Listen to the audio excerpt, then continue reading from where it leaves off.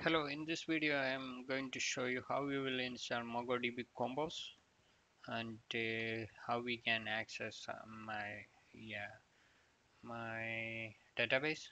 So right now MongoDB Compass, I'm try it now, try free. It's a MongoDB address. I don't need MongoDB address. I need only the MongoDB Compass. So I say everything is fine. So I'm just downloading that now, right now, and during that time I need to make sure my actually I am running my MongoDB as a Docker. So right now in Docker window you can see that my Docker is up right now, so there is nothing to worry, I guess. Let me see whether it's I can connect directly from my MongoDB Compass to the Docker.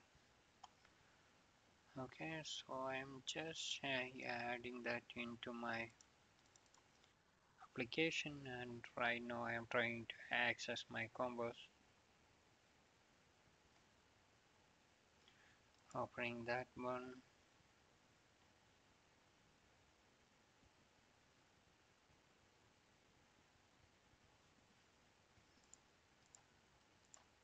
Yeah, there is some tutorials about that one.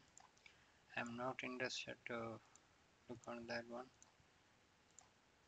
Get started, start using.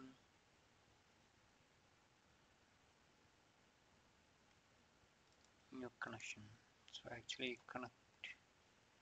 Yeah, so right now you can see that I'm connected to my localhost 27017.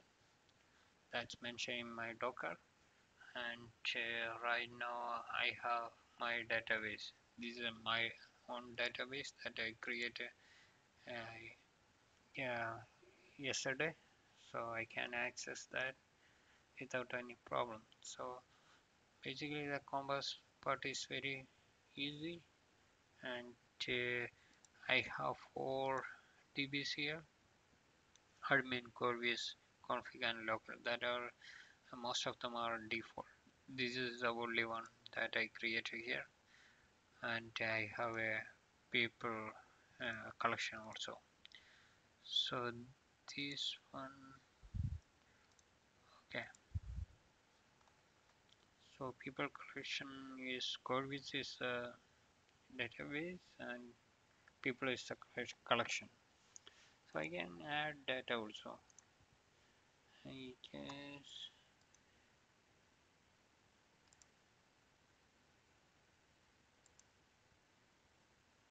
insert documents. Even if you can, yeah, even if you can type some different document also will work here. Only key value pairs.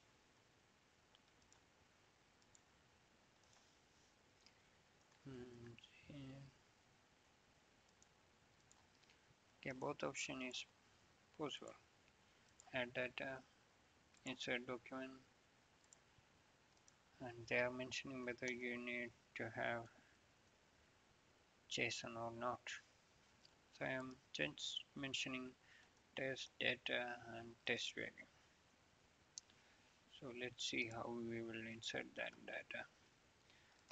So right now I got an object ID. Actually this object ID is very interesting. So it's creating based on timestamp, collection, database name, and that kind of things.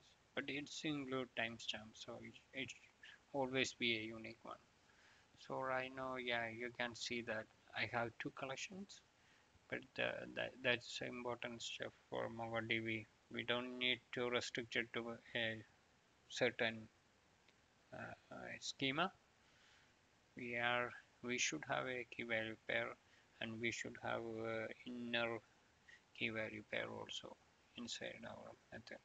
So that is the way the MongoDB Compass works. So in my next video probably I will try to connect my MongoDB with Spring Boot. So we can see how we will do that in my next video, probably after 2 or 3 videos, um, because I am mixing some of the videos in my channel. Actually, I'm adding some front end, back end, database, everything yeah, I am doing right now, including Java, code Java basic questions also. So that's all for today. So tomorrow probably I will go to how we will connect from Springboard application into MongoDB.